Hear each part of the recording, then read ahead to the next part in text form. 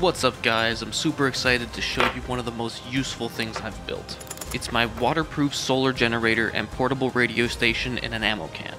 I've been testing this thing for 2 whole years now, including in the rain and snow, and I can honestly say it works fantastic.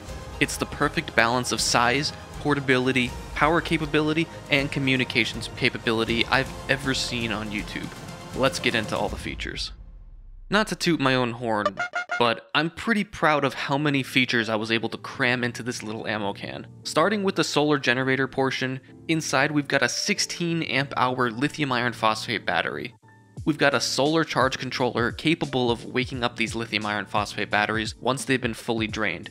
Not every charge controller can do this. To charge the battery, we have SAE 5.5 by 2.1mm DC barrel jacks and Anderson power pole inputs. This will cover most solar panel connectors. As outputs, we also have SAE, Anderson power pole, and 2 DC barrel jacks perfect for charging radios.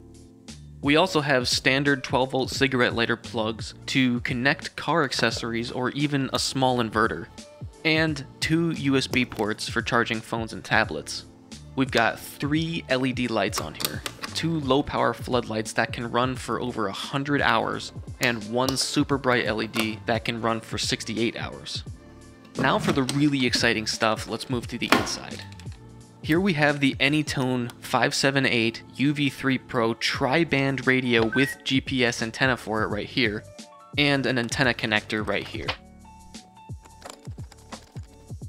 And I've got the Bluetooth speaker mic remote for it. This radio is an absolute beast, and I'll get more into why it's the perfect SHTF radio in a bit. We've also got a cavity to store the Bluetooth mic, as well as some cables, 2 banana connector screw terminal combos, and some reflective paint for distress signals. Oh, and of course, all the components are water resistant, so there's no problem leaving this out in the rain or snow. Now there's a variety of reasons why you'd want to have something like this. It's fantastic for power outages. We've all been there. The power goes out and you're scrounging around for that old flashlight in your junk drawer, only for the battery to be dead. You can use your phone light for a little bit, but that's not practical long term. With the solar ammo can's 16 amp hour battery, you can run these 2 1-watt LED floodlights over 100 hours. Or, if you need to go looking for something, you can use the super bright 3-watt LED for 68 hours. And while I'm waiting for the power to come back on, I can charge my phone or plug in a small inverter and cool myself off for a bit. But the biggest feature is the radio. Not only is it both an FM and DMR radio capable of 50 watts, but it also has the ability to act as a cross-band, cross-mode repeater. This means in an SHTF scenario, I can set this up on a mountain with a solar panel and use it as a repeater pretty much indefinitely in all weather conditions. And if I get lost with no cell service, I can use the radio's GPS coordinates to call for help. So, to design this, I modeled every single component in Fusion 360.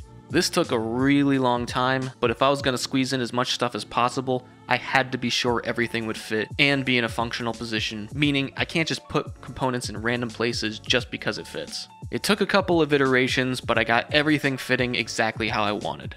I also designed a few 3D printed components that hold things in place and printed them myself, but the main panel that holds everything was too big to print on my Ender 3, so I had it printed by Shapeways in nylon. Now, I should have done some fit checks before ordering, but I'm impatient. Nothing a Dremel can't fix. While I was waiting for Shapeways to print and ship my part, I used the project tool in Fusion 360 to create a sketch with all the holes for each component, scaled it in Word, and printed it out. Then I just taped it to the ammo can and cut the holes. The wiring is an absolute rat's nest. Essentially, I just connected all the inputs together, plugged them into the solar panel input on the charge controller, and connected all the outputs together through a fuse box, and then connected all the outputs to the solar charge controller output. I left the radio directly connected to the battery since it probably draws more current than the charge controller can handle.